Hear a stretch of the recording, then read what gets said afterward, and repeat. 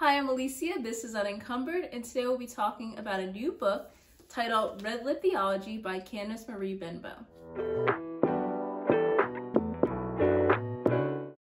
I'm actually going to do a giveaway, so I'll give more details about the giveaway towards the end of the video. So first, let's talk about what theology is.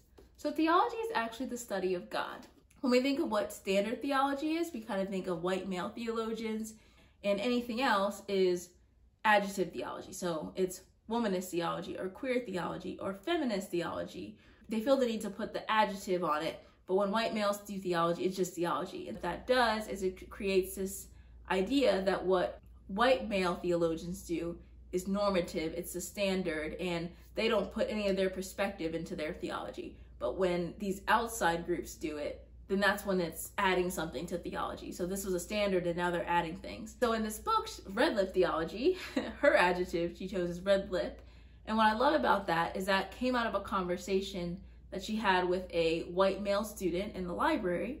He kind of comes up to her and is basically asking her, where do you fit? What's your theology? Are you a Black liberation theologian? Are you a womanist theologian? What's your adjective? And she tells him, she just comes up with it and she's like, I'm a red lip theologian. And he's just kind of like, wait, what's that? And what I love about that is that she wants to create something of her own and not feel like she has to be put in those categories. And the fact that he felt that she needed to name what her theology is. So when you're a white male doing theology, you can just call what you're doing theology. But if you're a Black woman, you need to put a name on it. And so she's very clear and says it's red lip theology, which I think is just so cool. And so now let's talk about the red lip aspect. So the red lip is, as in red lipstick, is often seen as bold and almost too much sometimes. A red lip is seen as sinful.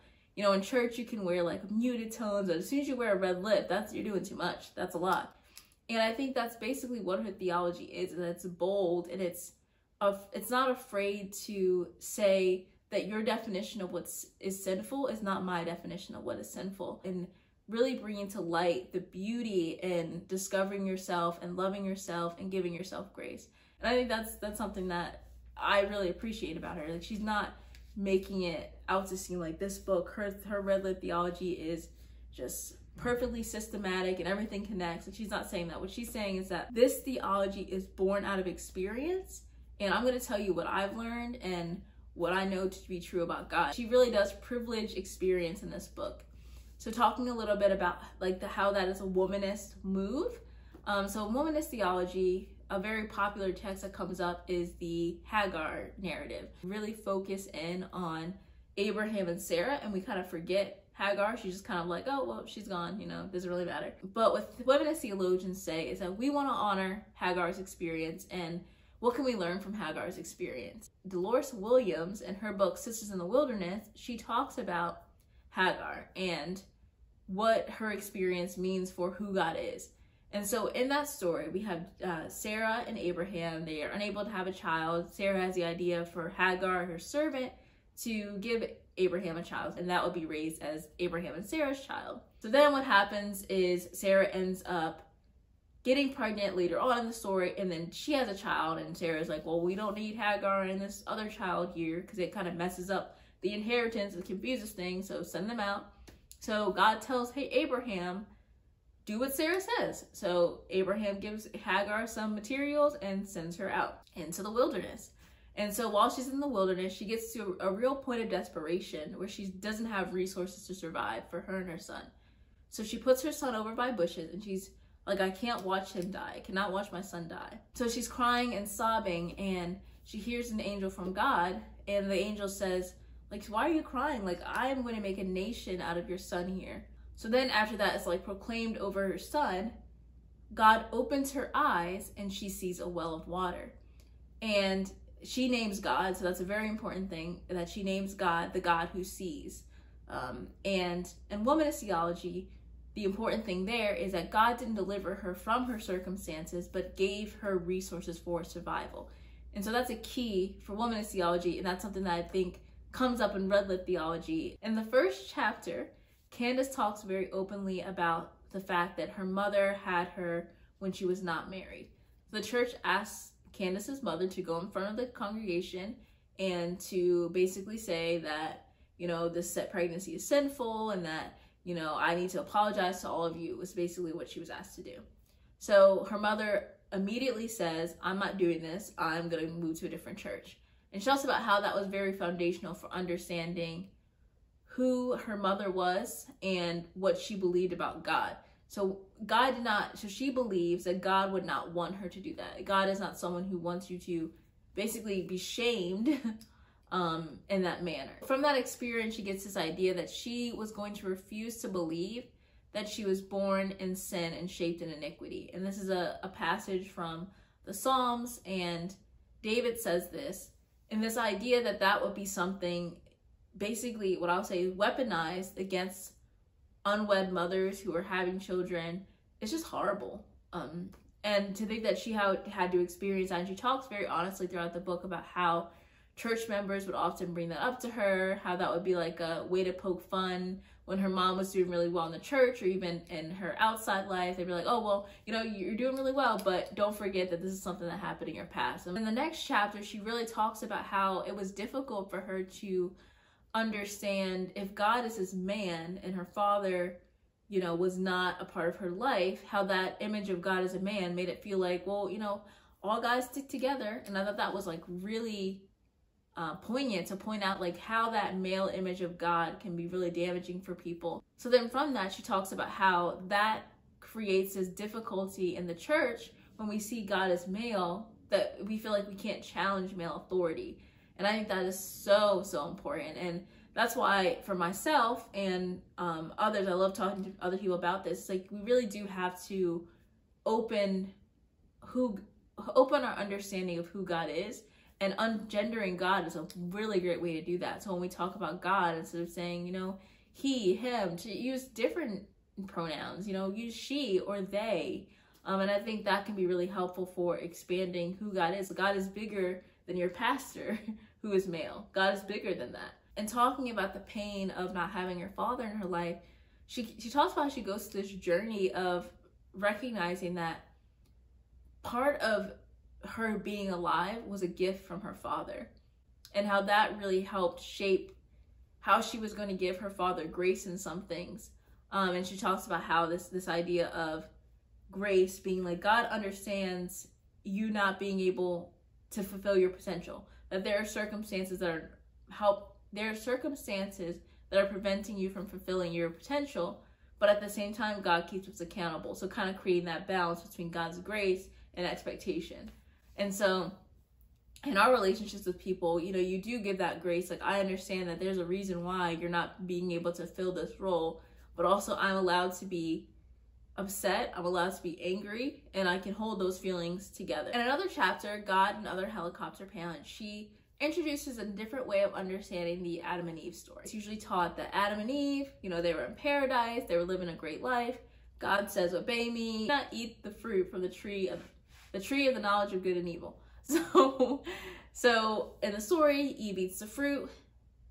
She gives some to Adam. Adam eats the fruit. God's like, Adam, what's going on? Adam's like, oh, well, this woman you gave me told me to eat the fruit, so I ate the fruit. So then they are banished from Eden. So oftentimes this is taught as, this was the first example, this was the first sin. Because of this, all of humanity is fallen. And so she takes more of a Jewish view, where she wants to talk more about how this is a learning experience for Adam and Eve. So she's very open with describing God as a parent and saying, maybe God overreacted a little bit. and I think that's really interesting, because it shows that she's not afraid to say, in this passage, this reaction didn't make sense to me. And I think that's a really bold move. Often a move we are afraid to make as Christians. Something that I've noticed when teaching children the Bible is that children are very open to asking questions when they don't understand something. When they're reading this, they're like, well, that doesn't make sense to me. I don't understand why God would do that. When a kid asks that question, we say, you know, don't ask that, or, you know, you don't worry about it, you know, God made it work, or we try to make a formula. And so when we do think of Adam and Eve in this formula of as Adam and Eve are fallen, and then all of us sin because of Adam and Eve, but we have, you know, Jesus on the cross, and Jesus takes away all of our sins, and so good news. And so that creates a formula that's very neat and helpful. But what I love about this, that what Candice is presenting, and that a lot of people, other theologians have brought up, is this idea that what they did was a learning experience. And what I like about that is that it helps us understand our own experiences a little bit better. And I love the line she has in here that oftentimes when we think about the Adam and Eve story, we're taught that God was testing them. And I love that she says this: faith is tested through trials and hard times, not entrapment. So when we think about that story, going back to theology being the study of God and who God is, what does that say about who God is? And then think of this understanding of Adam and Eve are, they take the fruit and they have this knowledge, and this was a decision that they made, and then there are consequences to the decision. And she likes the language of implications instead of consequences, because consequences tends to be negative. And then she asks us as readers, do we think of Adam and Eve, do we think of them as an integral part of creation, or do we think of Adam and Eve as a sinful, worst thing that could possibly happen in creation? She talks about how we often have a hard time trusting ourselves, because when we have this story, not just specifically Adam and Eve, but I think one of the texts that I often talk to people about is that we often tell people, lean not on your own understanding. Proverbs 3, lean not on your understanding, trust in the Lord with all your heart. If it goes on. And so how do you deal with not being able to trust yourself? And so she asks us this question: reflect on why it seems impossible to trust your own intuition and discernment. And I think that's something we have to sit with for a minute, because when we grow up in the church, we're taught that there's a formula for everything, basically. And if you just stick to the formula, you'll be fine. But sometimes we have to make decisions that are not in the formula. And so we have to have a confidence in our own discernment and a confidence in our own intuition. And that's going to be formed by a relationship with God, but it has to be our own as well. So oftentimes when we're like, okay, I'm going to try to make this decision. I'll do something simple. I'm trying to make this decision about what job to take. There's no text that says, thou shalt be this career. So I have to use my own discernment and decision. And people often say, pray about it, right? So you're praying about it, trying to discern what you're going to do. And you may, talk to a pastor, but sometimes what will happen is that when the pastor gives their suggestion, that becomes God's will. And what the pastor says is what the pastor says. Yes, once again, it can be informed by God, but it's not God's will for you. You should really reflect on how easy it is for us to kind of get confused, and this is difficult. And so you do have to carry those two things together. Like, this is God's will, and this is my intuition. Candice says, God understands those ranges of possibilities and choices you can make, and God's going to be with you through those decisions that you make. She says, God gave us lives because God trusts us with them. So think about that for a minute. How does that make you feel to know that God trusted you with your own life? I would love to hear in the comments what you think about this. Also, as she's talking about the Adam and Eve story, she says, eating the apple wasn't a mistake, but a sign of their capacity and power. So then she has a chapter called God Made Me Black. And that was really touching for me, because I think it taught briefly about experiences that I've had as a Black Christian. And she's very honest about the fact that she's not going to put her racial identity behind her Christian or under her Christian identity. That's not a choice that she feels she needs to make, which I love. Then there's a chapter, Amazing Grace for Side Chicks. And that one is very, very, very honest. And I believe that is something, especially in a Christian environment, to admit that you were in a relationship with a married man opens you up to a lot of critique. The story ends up not good with them. So then she brings up the woman caught in adultery and how Jesus responds to her. And she says, it's Jesus' command to go and sin no more that reminds us we have the capacity to be better than who we have been. So that language of capacity kind of goes back to what she was saying about Adam and Eve. We'll continue on. I've had many conversations about whether love can be sin. I don't think so. The sin Jesus asked the woman caught in adultery to abandon is whatever enables her to believe and act differently than what she now knew to be true. She was worthy of full, whole, and complete love. When we've healed those parts of us, we can't go back and do as we did before. I would have loved to hear more about that conversation about love as sin. I think that definitely could have been developed a little bit more. But then she gets to this idea that grace is there for us. And she describes grace on the next page. Grace does not bind us to who we have been or shield us from taking accountability for the pain we cause. But it provides us with second, third, fourth, and 100th chances to become better people. Grace comes with a reminder God did not leave us where God found us, but extended the opportunity to learn and unlearn behaviors for a better next time. And she says from that understanding of what grace is, she was able to notice the brokenness in that partner that she had. In the next chapter, We Shall Be Womanist, what I really liked about that chapter is that she talks about what it's like to be a woman in academia and learning new things and coming up with new concepts and then kind of bringing those back to your home church or in your parents. And she talks about how her mom was often like, you're doing too much. Like, you're on Facebook having these conversations with people and you're not actually caring about the person, you're caring about putting your idea out there. Her mother says she's aware sexism exists in the church, but in order to have that conversation, you can't pour gasoline on a fire and expect it to go out. So she describes how her and her mother had very different ideas of how to deal with people. Her mother had a very high view of people, and so her mother always talks about, you don't want to push people away, you want to bring them in. I think it is a reminder for myself as someone who has studied the Bible and theology is that I don't know everything, and when I'm having these conversations with people about the Bible and theology, I do need to show grace. I need to show humility and really just try to think about, are there times when I've been throwing gasoline on fires when I should have been talking and trying to put them out in other ways. So then in the chapter Survived by a Special Friend, she talks about how she really dealt with having benevolent homophobia. Benevolent homophobia, I think the best way to describe it is the concept of love the sinner, hate the sin, which I completely do not agree with. And I will link my video here about my experience in becoming an affirming Christian, how that is a journey that Candice talks about, and how she remembers like being in a situation where she would be the person that accountability partner for people, like, yeah, I've been struggling with same-sex attraction, will you keep me accountable and not do this type of thing.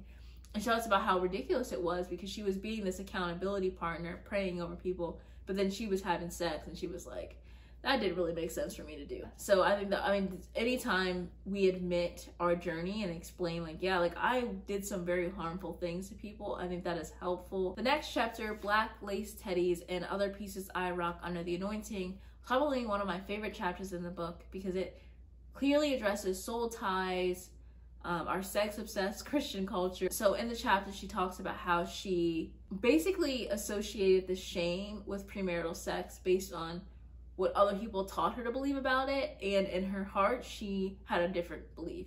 So I think one of the most challenging things in being a Christian is trying to discern, is the uncomfortability I have about this thing, the situation, because I feel shame based on what I grew up believing, or is it because I truly believe that what I'm doing is against God's will? She also has this really funny thing about how we say we lose our virginity when we all know where it went. I just think that's hilarious. And then also with that, just that idea of losing our virginity, I saw this tweet that said, instead we should call it our sexual debut. And I think that's really cute. It's like, there shouldn't be losing your virginity when you have loss associated with it. It just makes it this negative thing. But back to the chapter. What I loved about it was that she, again, back to what theology is the study of God. And so she asked herself, when we talk about soul ties, what does that say about who God is? And she's very clear about when we say soul ties, basically as something, so if you don't know what soul ties is this idea that if you have sex with someone, you are tied to them for eternity. They will always be connected to you. And you don't want to have multiple soul ties. You're only supposed to have one soul tie, and that's supposed to be with your husband or your wife.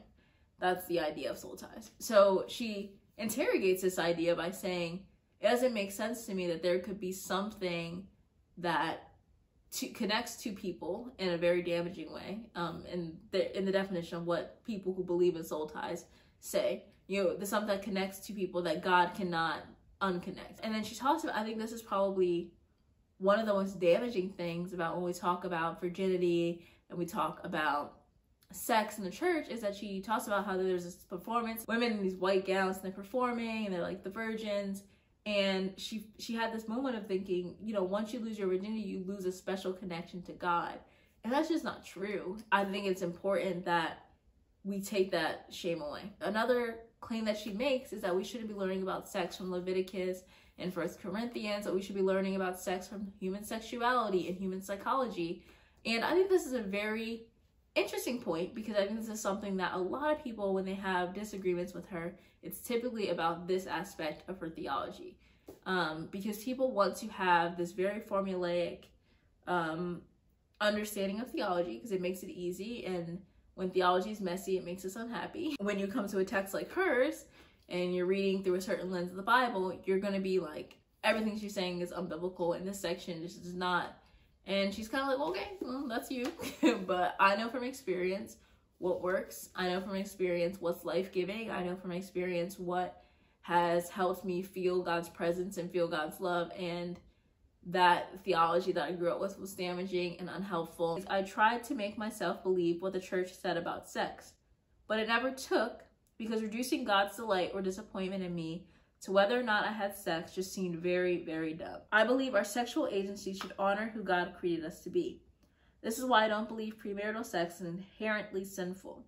To me, any intentional act meant to disrupt our flourishing and block our light from within us is what is sinful. So I would say that's her definition of sin. And so I think this would be something interesting to discuss. So what do you think about that definition of sin? Is it too simplistic? Is it too complex? Is it too vague? Is it too open? I would love to hear your thoughts on that. In the next chapter, she talks about her experience leaving the church and how that was helpful for her in finding God again and connecting with God. And I experienced that. You know, I left my home church, and that was a really difficult experience. I'll do a video on that at some point. And yeah, I think that experience in itself can be life-giving, because when you leave toxic things that are going on in the church and you're able to kind of get out of that environment, it opens you up to new possibilities and understanding who God is. And then the last chapter, it's called Psalm 90 verse 12, and Psalm 90 verse 12 reads, "So teach us to count our days, that we may gain a wise heart." She talks about how her faith has been informed by the experiences she's had in her life, and especially her relationship with her mother, which was just really beautiful. As I was reading, I felt like I knew her mother. It was just beautiful, beautiful tribute to her. And I do want to read her definition of faith at the end. So she says, "But the fearlessness faith calls forth is a kind that leads us to believe. If we get up and face the sun and put one foot in front of the other, those steps will eventually open up paths of healing and more life. And fearlessness requires you to be honest about the things causing those steps to be harder than they need to be. It is courage to name the ways that the church and religious doctrine have been our stumbling blocks." I love this passage about faith, because that's something I really want to do in this channel, is to be honest about the ways that faith has been made hard because of our experiences in the church, but then also talk about how God is with us, and each day we are taking a step towards healing and life. And I just love that as an ending reflection. So I hope you've enjoyed this review of Candice Benbow's Red Lip Theology. If you're interested in entering to win a copy of this book, just remember to be subscribed to this channel, like the video, and then leave a comment about something that was meaningful to you. I think you should definitely go out and get your own copy of Red Lip Theology, because I think it'll be a beautiful, life-giving read for you. As always, you are loved, you are affirmed. Stand in comfort.